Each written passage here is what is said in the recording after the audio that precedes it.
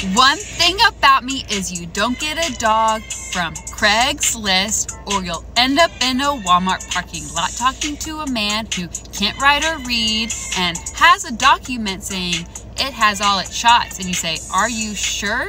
When's his birthday?" But he can't read or write, so you say it's okay. And he says he doesn't have money for his family to eat, so you give him some money and you take the dog. You go home and the dog gets really sick, so you take him to the vet and find out he has worms. And you say that's okay, but he's still really sick, so you take him back to the vet and find out he has parvo. And the vet said he probably won't live very much longer, and you feel really scared, and you stay up all weekend nursing him back to health, sticking IVs in his back and giving him amoxicillin, and you all play music on the guitar, and you're scared if he falls asleep that he won't wake back up.